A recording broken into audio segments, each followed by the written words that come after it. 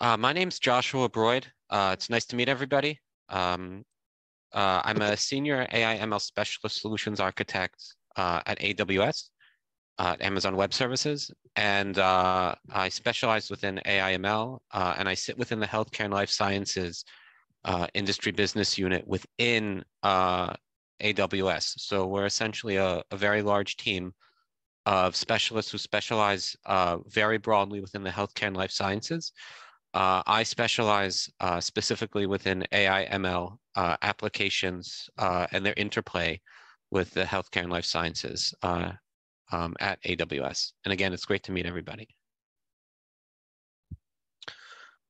So what I wanted to talk about today was how AWS customers are accelerating machine learning, specifically within life sciences and also within healthcare on AWS.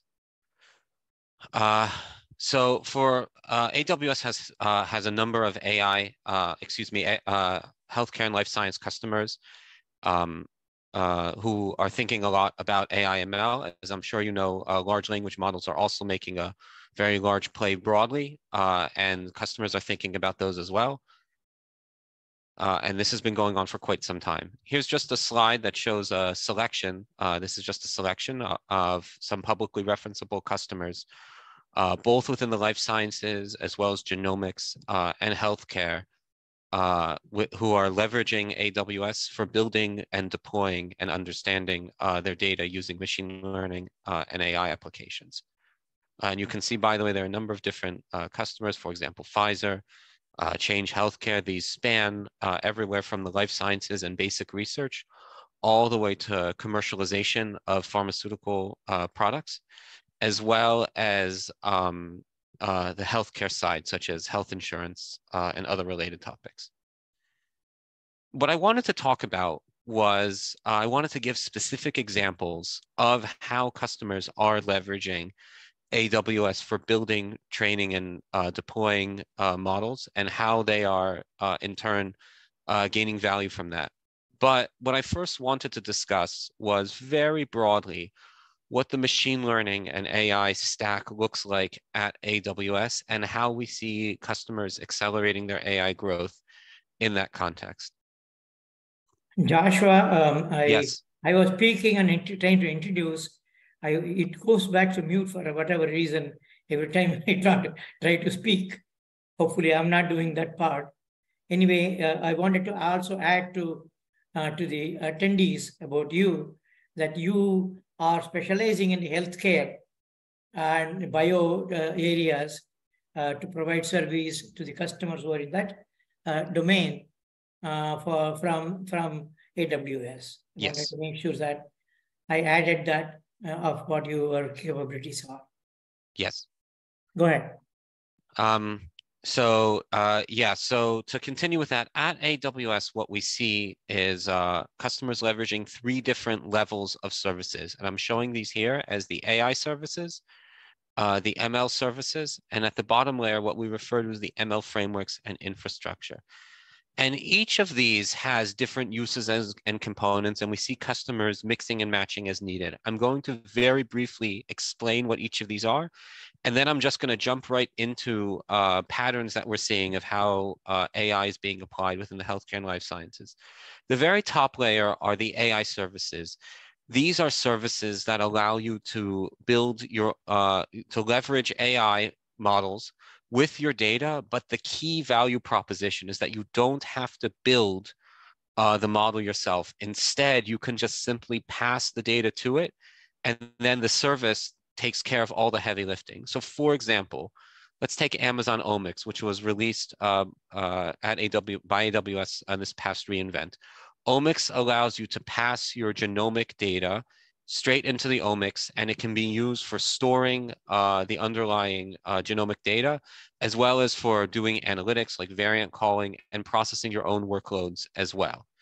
This is and you don't have to build, let's say, your own genomic storage database. Similarly, Comprehend can be used for texts and documents. So you can pass text to it. Comprehend will then do certain tasks like named entity recognition, and then pass it back to your underlying application. There are many such services, and I'm not going to go through all of them. Just, just to pick one more, just to explain a little bit. Amazon Kendra can be used for enterprise search. So you load your documents to it. Kendra uses deep learning models to index the underlying documents, and then you can ask natural language queries from Kendra to extract information from those documents. That's the key value proposition of the AI services, where you don't have to build the models yourself, you just use the service.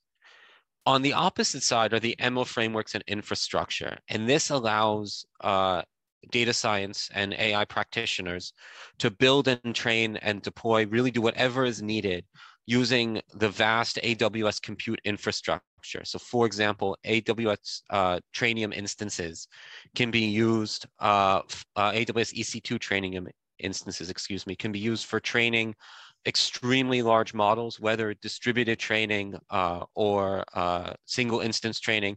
For example, a good use case of this would be training a large language model.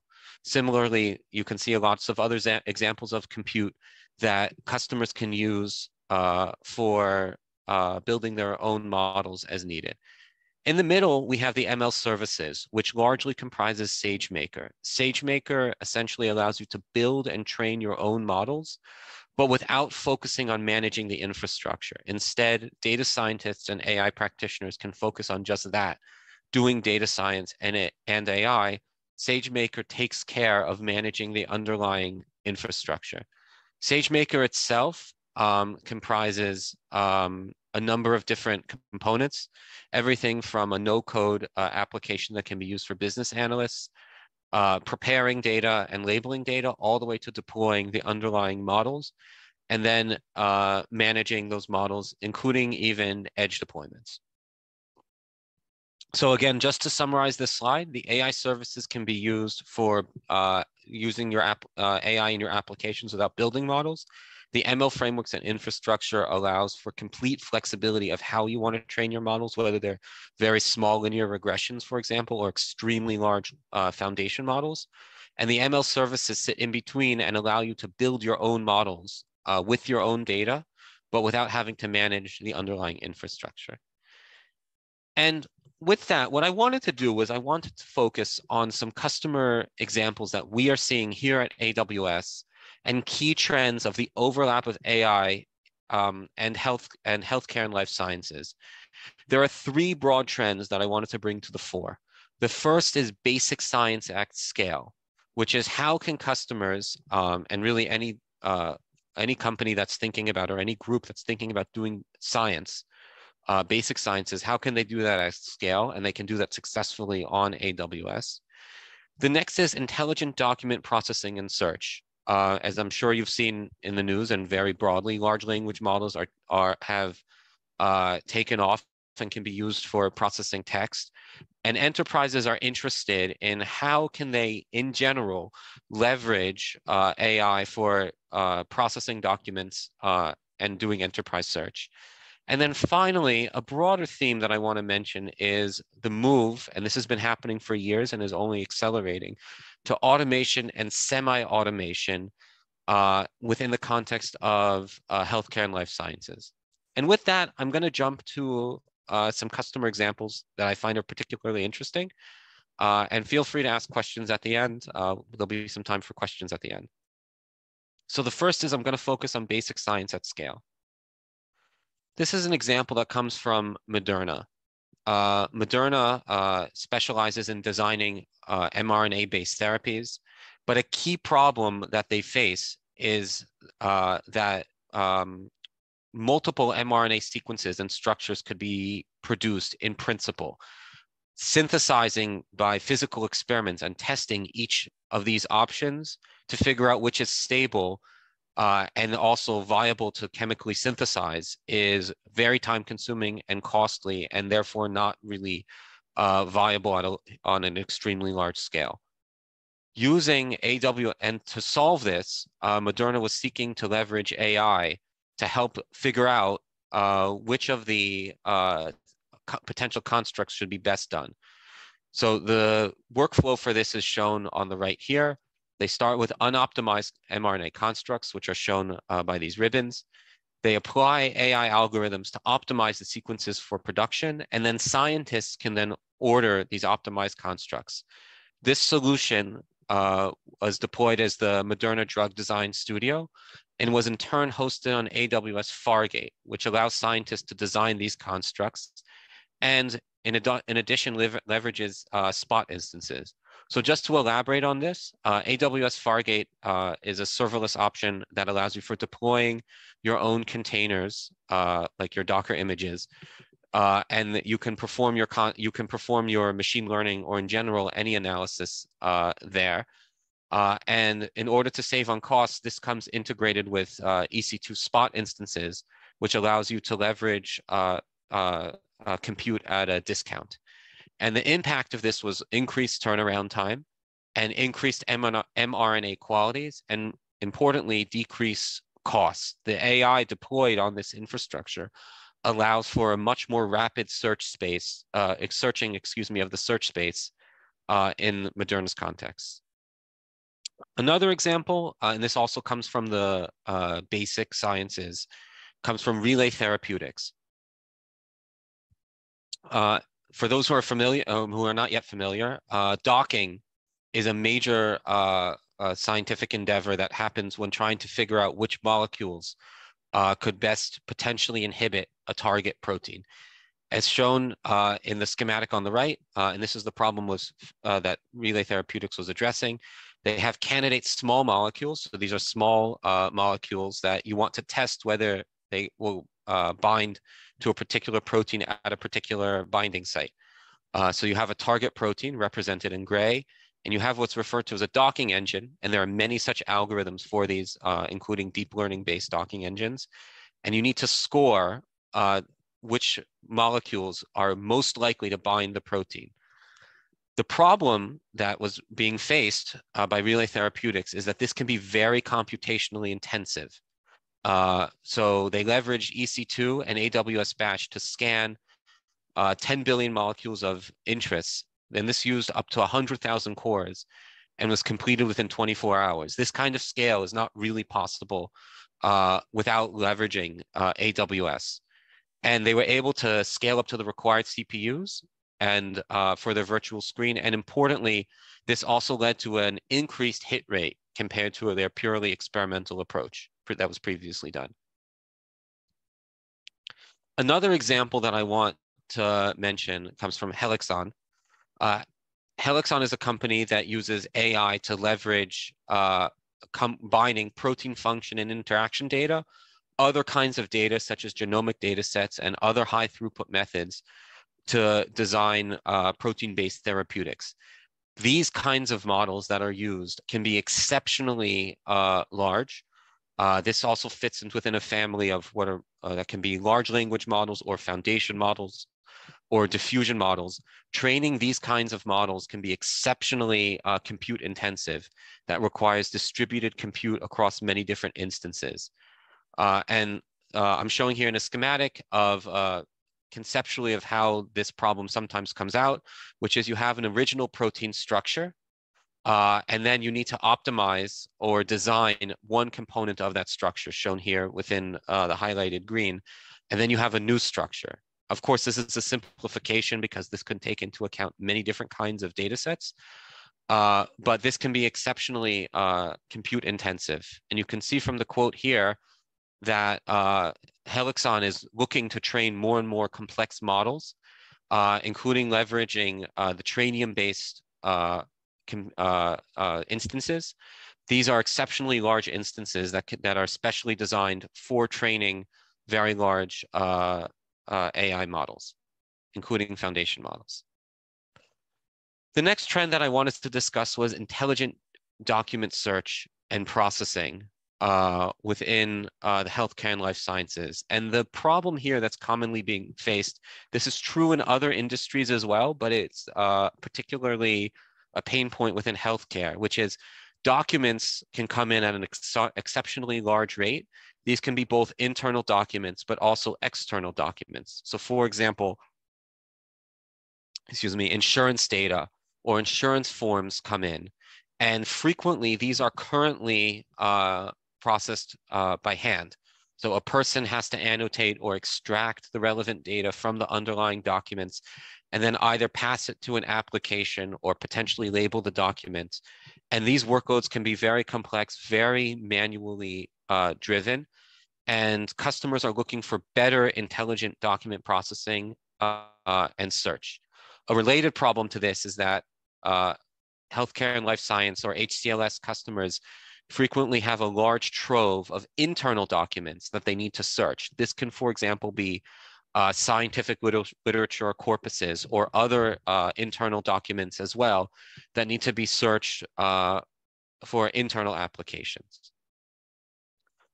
So the one solution to this is using Kendra. And this particular example comes from 3M, where the business need here was that as scientists are doing new research, they need to access underlying information from previous research. And again, these can either be public papers or they can be internal proprietary documents to this. Finding information can be very exhausting and time consuming. I don't know if anyone in the audience here has experienced this, but it can be a common problem. I know I need to find something out. I know that my information is within a corpus of data, but searching for it can be very complex. So the solution that 3M leveraged is using Kendra, Amazon Kendra, to help their scientists find the information they need. And with the key idea is that this can handle natural language queries both quickly and accurately, and I'll also add intelligently, so that it understands the nature of the query and will find the corresponding document, and as well, depending on the nature of the query, where within the document it's located and the answer. The impact of this, I think, is clear, which is that this allows engineers and researchers to find the information faster so that scientists can do their own job better and innovate faster and more quickly. The next example that I want to mention around this comes from Gilead. Gilead Sciences had a business need of bringing together a large data set and really actually a plethora of data sets from many different enterprises across their value chain. This could include regulatory compliance, supply chain, manufacturing, really all kinds of extremely diverse data sets that users needed access to answer their underlying questions. This particular solution did leverage Kendra, but I want to also emphasize chain together with other AI components, including Textract, which can be used for extracting otherwise locked data from images or other components like PDFs, as well as their own custom models with SageMaker. So the overall built solution was a scalable enterprise search, leveraged both the AI service Kendra, but also custom models for doing their own custom search as needed. And the impact of this is that this reduced manual data management by about 50%, as well as the need to search by about 50%. And they were able to build a data lake that incorporated all of this data within only 3 months, and it included about 1 terabyte, including unstructured health data. And I want to emphasize 2 things in this particular example. One is that more and more within the healthcare and life science industry, there's an emphasis on unlocking health data, unstructured health data. So not just tables, but documents need to be analyzed and understood as well. And this kind of solution allows for something like that at an enterprise search level. Oh, and I want to emphasize one more theme about this that just to consider as you're thinking about how to deploy your own models, which is this particular solution leverages both services as well as custom models within SageMaker. And this is a key pattern that we see, which is you have the freedom within AWS to leverage your own models, and we encourage building your own models.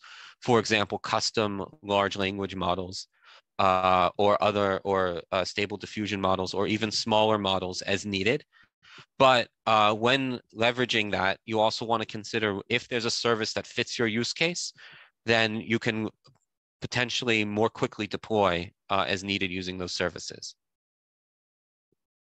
The next theme that I want to mention is automation and semi-automation. And again, I would say this has been going on for a number of years now, but it's accelerating, which is components of workloads that used to rely on purely manual work, for example, humans classifying documents, now are being moved in one of two ways. One is that the workload can be fully automated in some contexts when appropriate. And the other is that if there's either a blocker that a particular workload can't be fully automated, or if there's regulatory compliance that requires manual supervision, then at the very least, AI can be brought in as a semi-automated option or a decision support operation. And I'm going to give a few examples of this. This example comes from Amgen. So the context of this is that when, if an adverse event for a drug occurs and is notified, a pharmaceutical company has to report that to the FDA within 24 hours. For those who are maybe not familiar, an adverse event is when a person takes a drug and then that drug causes an unexpected negative behavior. So these have to be reported to the federal government, and pharmaceutical companies obviously want to know about them as much as possible. This can be an extremely complex problem, both from an AI perspective, but also from an engineering perspective, because different events can be reported in multi-ways. They might be reported in a phone call or via textual, like an email or in other ways. So you have multiple channels for for even receiving the reports. So it's an engineering feat to figure out how to consolidate all of this. On the AI side, of course, classifying if you see an adverse event is itself complex as well. In this particular context, Amgen leveraged Transcribe Medical, which is an AI service specifically geared for transcribing medical texts, and their own custom models for uses natural language processing or understanding to classify if an adverse event is happening. The classification algorithm led to accurate and fast results with an accuracy of over 95%. And I want to emphasize something. This is meant to assist manual assessment. Reporting adverse events is obviously very important, and you need to have supremely excellent accuracy when doing it. But the AI here, even if it's not fully automated, at the very least can aid humans as they're doing their work and allow humans to scale out where they're needed. This is a more healthcare focused example that comes from CHOP, or Children's Hospital of Philadelphia. And you can see from the quote here, but let me first discuss the business need. Multimodal data in healthcare and life sciences is becoming more and more important. And when I say multimodal, what I mean here is that data sets come from vast disparate sources. They can include tabular data sets, natural language, omics data, interactions with the healthcare system, etc. And bringing together clinical data sets and omics data sets is complex. And CHOP, Children's Hospital of Philadelphia, faces this issue of giving a comprehensive view of patients can be very complicated. By combining omics, by using Amazon Omics, which I mentioned before, allows for a managed way of storing and analyzing your genomic data. You can expand your understanding of your patient's health. The next example here comes from AstraZeneca, and the use case here is understanding kidney injury was a process that was being done in a fully manual way. And of course, this is very laborious to pathologists who have to look at this underlying slides and then essentially label on their own where there's an injury and where there's not. And the solution here was by leveraging AI models. In this particular context, single-shot multi-box detection, or SSD. They were able to remove a large burden from the manual labelers by having AI first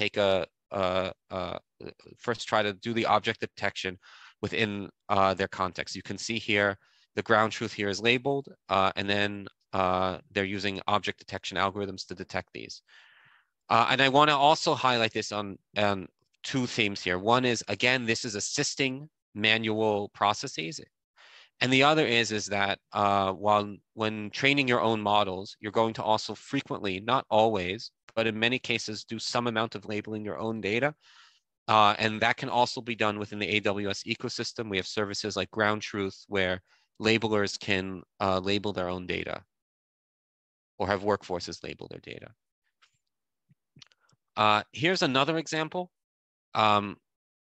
This example comes from Cortica. Cortica was ingesting very large amounts of healthcare and data. And the challenge that they were facing is that, akin to some of the examples I mentioned before, the healthcare data itself comes with many different vocabularies and different code types. Developers were spending too much time essentially translating from these underlying data types to a standardized data model before they can do ETL or extract, transform, and load into their data sets. So the bottleneck here was that they were spending too much time with this pre-processing of the underlying data and not enough on the actual analysis on the data. And in this particular context, their goal was to be able to present to caregivers a composite view of the patient's healthcare journey, either over time or other variables as well. In order to better standardize this, what Cortica did is they adopted HealthLake. HealthLake allows ingesting of FHIR data, which is commonly used in the healthcare industry for example, for like patient data. And this standardization and ingestion of data allowed Cortica to accelerate its ETL process, with the ultimate impact that the Cortica team was able to spend more and more time analyzing and understanding their data patterns, rather than spending time on gathering data and organizing the data and formatting the data. And I want to emphasize here a key component also, which is services like HealthLake frequently don't stand alone. Instead, they can be integrated with other AWS services or third-party applications. So in this particular example, this slide is a little bit small, but I'm just going to go through this architecture. Data is first ingested into S3, which is essentially unlimited object store, and then ingested into HealthLake. But that's not where the journey stops. They also use yet another S3 bucket and modeling as well within SageMaker. But this is then output to Amazon Athena, which allows for querying the underlying data. And then this can be visualized with business intelligence tools. In this particular example, they're using QuickSight. But the key idea is that you can use third-party applications to interact third-party applications, or services to interact with the underlying data. These are just graphs of types of analyses that they were seeing and performing using Amazon QuickSight for understanding their business, their patient journey.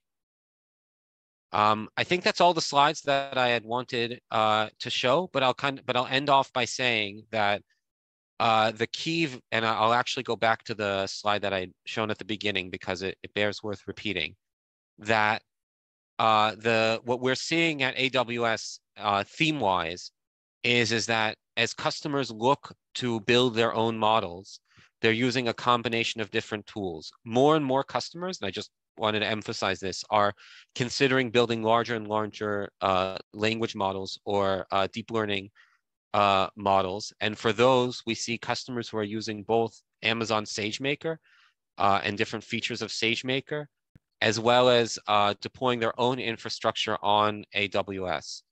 And this can leverage everything from preparing your data, including labeling your data, feature stores so that you can store your features, detecting bias in your underlying data, and going through the rest of the value chain of AI all the way to deploying your models, explaining the predictions, managing the deployed models, and including, I didn't really discuss this in these particular slides, but we also have a set of tools for deploying models to edge devices, which also can be of particular impact to